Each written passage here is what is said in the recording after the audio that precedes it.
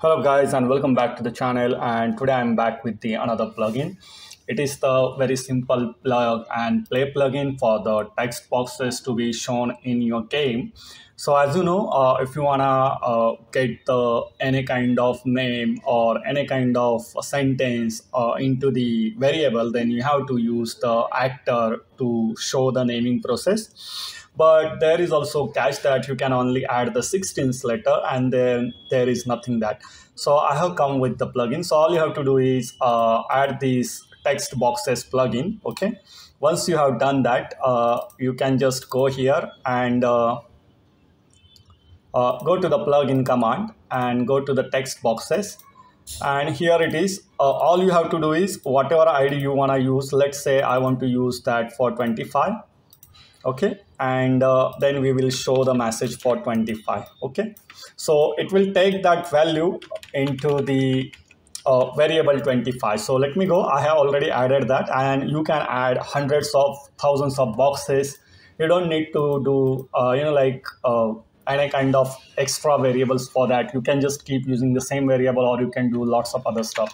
So let me go and show you guys this super awesome text box. So as you can see, I will type here, this is variable 11, this is 12, this is 13, this is 14, and then as you can see 11, 12. So whatever I have written inside of that, I'm able to see they are storing that into the variable. And then this is 25th variable I saved, and we can type anything, and we can type super long message. Once I okay, look at that, we are having that thing into the variable as a string. So this is super awesome to make. What we can do with that, I will show you guys. Let me go and okay. Since we have not added anything, it is going to become the zeros. Look at that. Okay, so as you know, I have made the online plugin to connect to the database. So I have already made my super awesome logging system with the help of this. So I can go and add in the NA format of my username, because that is the unique, and password should be the proper. And you can see the login is successful. If I add different stuff here, it is handling the database and nothing else. But yeah, this is something I really wanted to add.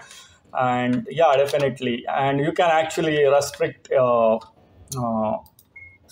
can keep making more and more boxes wherever. Let's say if you want to make a game with the, let's say we are going to ask 10 questions and then 10 answers. Just use the 10 variables to store them, and then calculate the result if the whatever the player has answer is correct or not, and then you will able to have that game also. So yeah, this is super awesome, nice little plugin. You can just plug and play.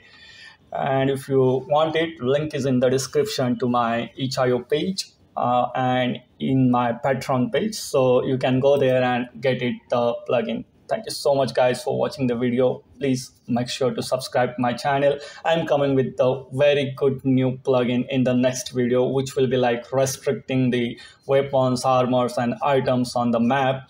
And if you are restricted items, if you are equipping on that map, they will automatically unequipped, and you will not able to use the any item on that map and armor that are restricted. And same thing goes for the battle on that map. So I'm going to show you guys that also, but that is for the next video. So see you guys in the next video.